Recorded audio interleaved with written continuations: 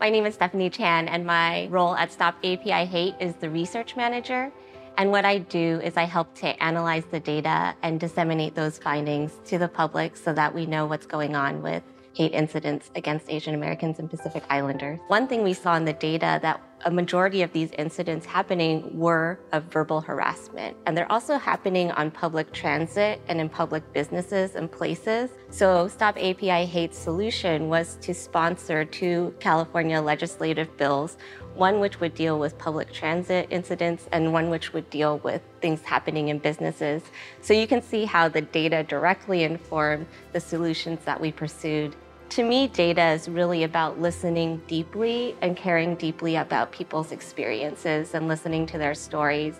And it's that connection and empathy with people's humanity that really mobilizes social change.